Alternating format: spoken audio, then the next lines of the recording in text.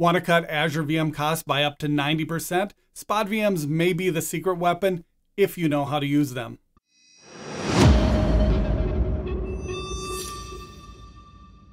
Hey everyone, I'm Travis. Today we're diving into Azure Spot VMs, what they are, how they work, and when they can save you some serious money or cause serious headaches if used incorrectly. If you find this video helpful, please hit like, subscribe, and share with a friend. Also, check out my courses at udemy.com, including a beginner's guide to the AZ900. Links are below, and a big thanks to my channel members for your support. So what is an Azure Spot VM? It's a regular VM, but sold at a discount because it runs on Azure's unused capacity. Think of it like leftover shelf space at a grocery store. It's not making any money. If Azure has excess capacity, they'd rather sell it at a discount than let it sit idle. But there's a catch. Spot VMs can be taken offline at any time. If demand spikes, Azure reclaims the space for full-priced workloads. There's no SLA and no guarantee of uptime for Spot VMs. To illustrate that point, let's say a region is running at 70% capacity. Azure fills 20% with Spot VMs, leaving 10% unused. If demand jumps to 90%, half those Spot VMs get evicted. That's why they're cheap, because they can be taken offline at any time. So when should we use them? Only for workloads that can handle interruptions. Batch jobs, data crunching, dev test environments, definitely not for domain controllers or production database servers. Spot VM availability depends on the region and may fluctuate with data center location, size, time of day, or season. The discount we get for using Spot VMs also varies by region, VM size, and availability. The cost will not exceed the cost of the same size standard VM, however. The process of reclaiming capacity from Spot VMs is called eviction. There are two eviction options to choose from. Deallocate stops the virtual machine from running. We no longer pay for compute resources, but storage costs will continue, and it will continue to count against the Spot VM vCPU quota. Deallocate is useful when we want to preserve Spot VMs for later use, even though the VM itself is not active. The other option is to delete the Spot VM. If this is selected, the VM and its associated storage are permanently removed and the Spot VM vCPU quota is freed up, making it a suitable choice for workloads using ephemeral disks or situations where quick performance and cleanup are a priority. Evictions for Azure Spot VMs will occur for two reasons. We can configure evictions to only happen based on capacity. Azure will evict a Spot VM when it needs the underlying resources for standard workloads. This means the VM will be removed if Azure requires more space to accommodate standard non-Spot virtual machines. The other option is based on capacity or price. We can set the maximum price that we're willing to pay for a Spot VM.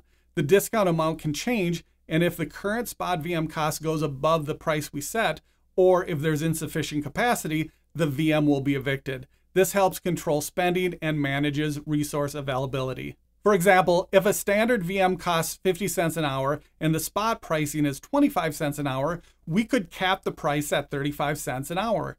If the Spot VM cost goes over 35 cents, Azure evicts the Spot VM. There are a few things to keep in mind. We can't directly convert a Spot VM to a standard VM or vice versa. We can't deploy a new Spot VM or restart a deallocated Spot VM if the current price exceeds the maximum price set for that VM, or if there's no capacity available for Spot VMs. Also, each subscription has Spot vCPU quotas set per region. Make sure there's enough Spot vCPU quotas available in the deployment region. Let's jump into the portal and walk through setting up an Azure Spot VM. Here we are in the Azure portal. We'll start with reviewing the Spot virtual machine quota. A Spot VM vCPU quota is different from a standard vCPU quota. We can get to that by going to the subscription and then usage and quotas under settings. From here, we'll set the filter to the region we're deploying the Spot VM or Spot VM scale set to. Central US for this example. And if we search for Spot, that shows the total regional Spot vCPUs for the region. Be sure to have sufficient Spot VM quotas before deploying a Spot VM. Otherwise, the deployment will fail. We can edit the quota from the Edit button on the right, or select the quota and go to New Quota Request at the top of the page.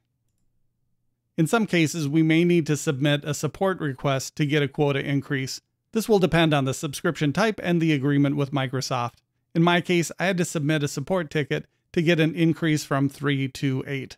Once we have the required quotas, we can create our new Spot VM. To create our Spot VM, we'll go to Virtual Machines and create a new VM. Most of the settings are the same as configuring a standard VM. Select the subscription and resource group, give the VM a name, select the region and the availability options. This example won't use any availability options. If availability was important, we wouldn't use a Spot VM. Set the image. This example will use Windows Server 2022 Data Center. Next, we'll select Run with Azure Spot Discount. Next, let's set the eviction type. Azure will evict Spot VMs to make room for standard VMs. That's why they're cheap.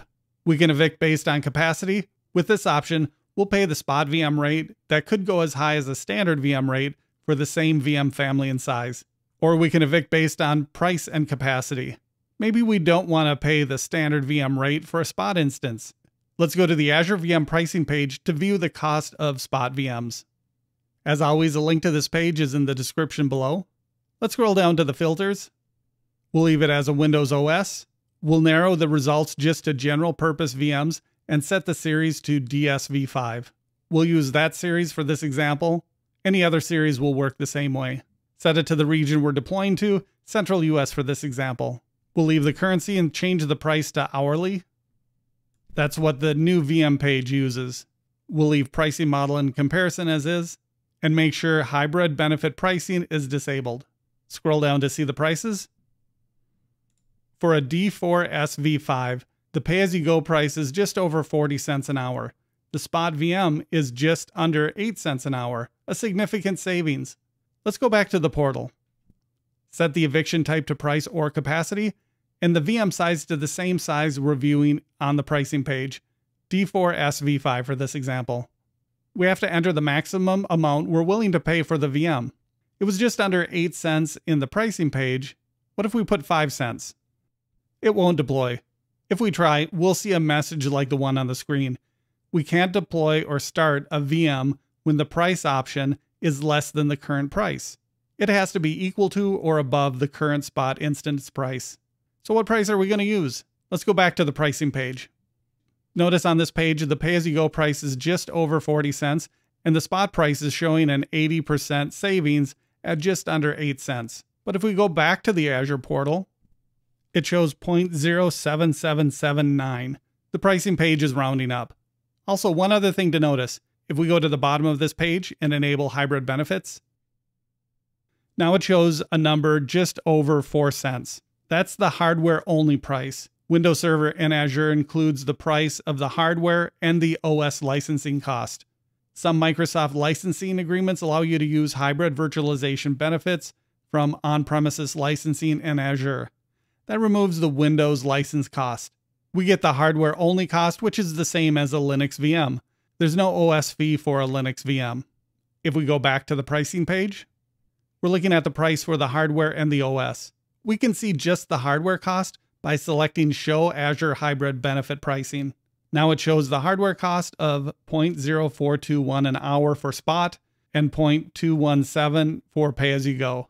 If you see a discrepancy between the price on the pricing page and in the portal, be sure that hybrid benefits is either disabled or enabled on both pages. We'll disable hybrid benefits on the pricing page and go back to the portal and disable it here as well. This example doesn't use hybrid benefits, so we'll leave that unchecked.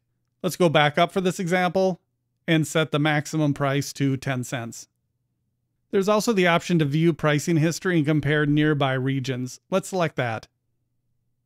This example shows the Central US, North Central US, and Canada Central region over the past 3 months for the D4SV5 VM. North Central is cheaper. We could save money by using that region instead.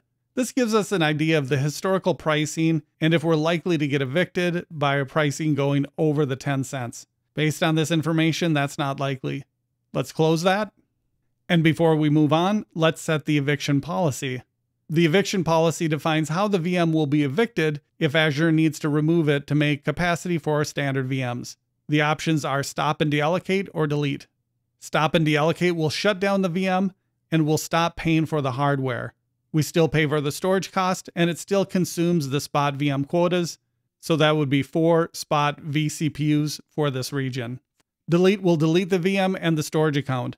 That also frees up the quotas. We'll have to create a new VM if we need to bring it back online. This would be a good option if we're using Spot instances and ephemeral disks. Check out a previous video I did on using ephemeral disks. We'll leave it to stop and deallocate. The rest is the same as creating any other VM. Fill out the rest of the options for your environment and meet me at the Review and Create page. Here we are at Review and Create. Once validation passes, we'll click Create. This will take a minute to deploy. We'll pause here and come back once it's done. That finished, let's go to the resource. In the overview page, it shows Spot VM set to pricing capacity with the eviction policy of deallocate. Let's deallocate the VM and go to Configuration under Settings. Once deallocated, we can change the eviction type and the max price per hour. That is how to manage Spot VM quotas and deploy and manage Spot VMs in Azure. I hope this cleared things up on using Spot VMs in Azure. Like and subscribe if you found it useful, and I'll see you in the next one.